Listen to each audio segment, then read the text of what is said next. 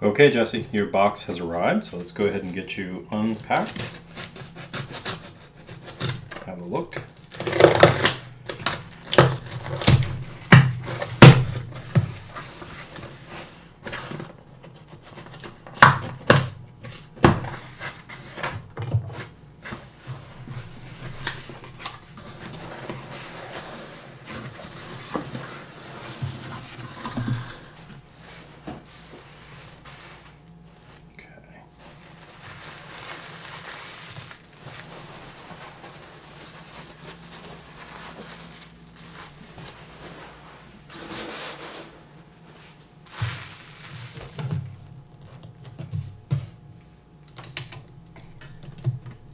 Okay, so we got two packages here. Let's start with this one. All right, very nice. 6105. And on this side,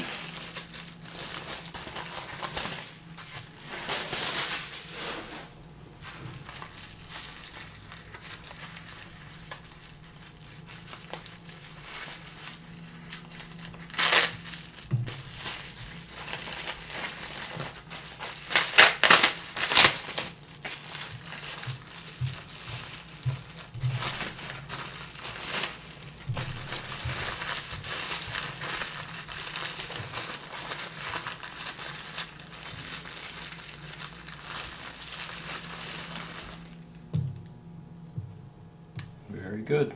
Okay. A nice pair of watches for sure. Two of the best from Seiko in this era.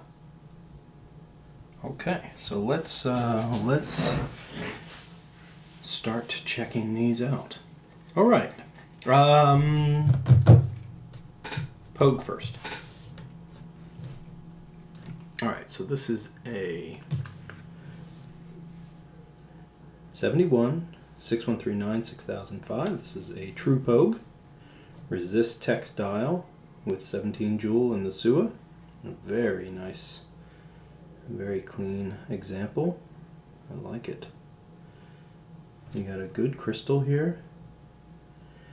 A very nice dial. You've got this sort of classic fading around your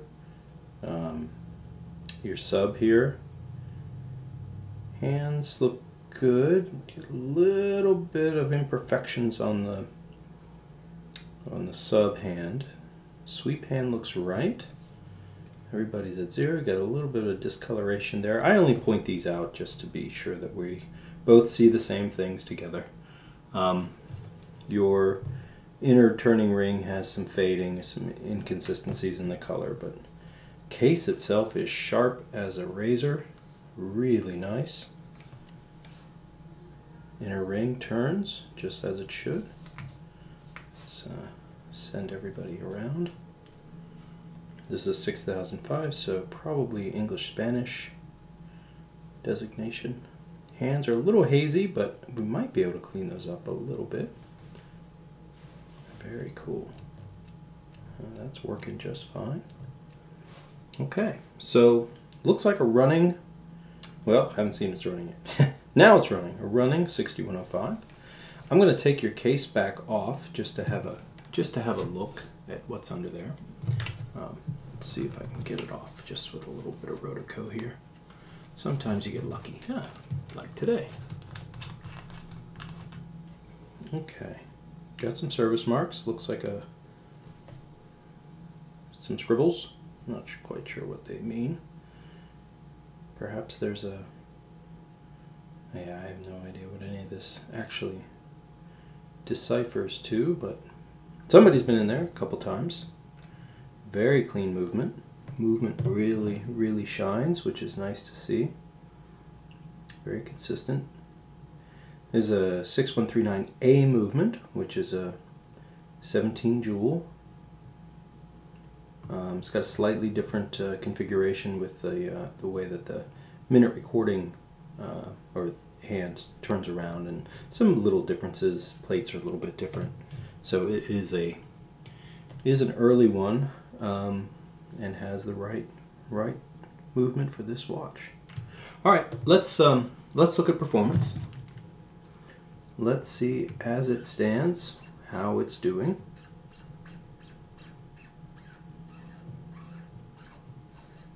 Okay. Yep. And just look under your cap jewel here. As a way to kind of determine whether or not there is any lubrication in the movement whatsoever. Balance is working pretty hard, so that's good. Let's have a look. Let me take a close look. I don't know. You got lube under there. It's lubricated, so we may see some good numbers here. This watch may not need much. I don't know what you've been noticing about how it's running, but it seems to me that it's been serviced. So we're gonna look. Okay, give me one. Okay, so like I was saying, I believe this to be a recently serviced watch. It's a bit out of adjustment, but that's just a regulation thing. We can bring that rate up with a push of a screwdriver. I mean, honestly, the numbers are good. They're not, they're kind of wobbling around just a little bit. But somewhere between 220 and 240 is a watch that's been serviced. It's clean. It's good. I like it. I would wear this watch. I honestly, I'm not here to take anybody's money for things they don't need. So if you're happy with the way it's running, I can always regulate it and send it back. So that's sort of what I was kind of suggesting, was that maybe you can wear this one for a little while, put some miles on it, put some hours on it. If it starts to act up and do something funny, then perhaps think about it as a service. But honestly, it doesn't look too bad. It's pretty consistent in the timing, and the amplitude's decent. It's up to you, so it's your call. Okay, I'll be back. Okay, so that was the Pogue. Let's have a look at the Willard, another iconic Seiko watch from this era. Let me just get your crystal cleaned up just a little bit so I can see exactly what it looks like. Oh yeah, that's clean. You got some nice watches here. These are beautiful. Excellent case, excellent insert, excellent dial, excellent hands. This is August 75, 6105 8110. And if it looks half as good on the inside as it does the outside, we're in really good shape. No real Mars or marks or anything to report. It looks very original. It's got a what is it?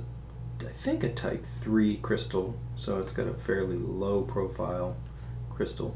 You got a little bit of an imperfection here on your 20. Yeah, some little divots here and there and some crinkling.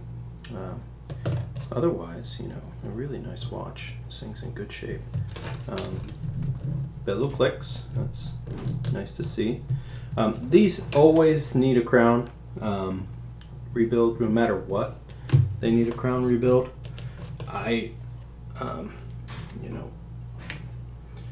Let's see if we can get it open. There we go. Boy, these are behaving. All right, so, there we go, look at that. 18/2/17. So maybe it was serviced in 2017? I don't know. All right, well, this is a nice looking movement. We got somewhat older, flatter crystal in here. So perhaps this one will need a bit of a servicing. We are never quite clear until we really get a sense of what the numbers are doing. And I got somewhere in your barrel arbor, for sure. There's movement here. You can watch that wiggle. That's not what that's supposed to do. Okay, hairspring, first glance looks okay. This is a straight edge 6105B, which is the later style. Oops, I'm sorry. Probably not in the frame for a lot of that. I'll show you what your barrel looks like. See this head right here where I'm pointing? That should not move quite as much as it does. You can really see it there. All right, let's power up a little bit. This one has seen a little bit of moisture, not a ton. I mean, it certainly hasn't affected the quality of the dial and hands. I'm going to go ahead and just look again under your cap jewel here. It's got a big hair. And not much lubrication. Just get that big hair out of there. Okay. Goodness. Okay, that's not a great place to have a hair. Says the guy without any. All right, so let's put on the time grapher and see where we are.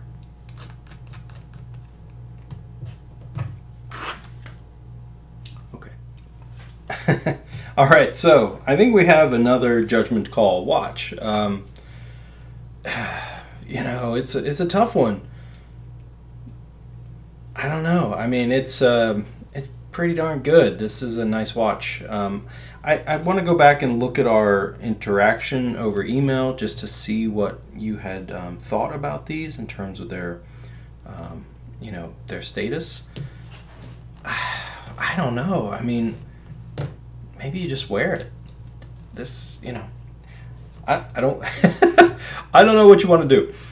To me, this is a watch where if it were my watch and it had numbers like this and it was that smooth and even and, you know, losing a couple seconds a day maybe at a 220 to 230 amplitude, I wouldn't be so upset. You know, it's got a little variation in the rate, and that's okay. I mean, these 6105, you know, movements are 17 jewel movement. They got bushings in the center wheel.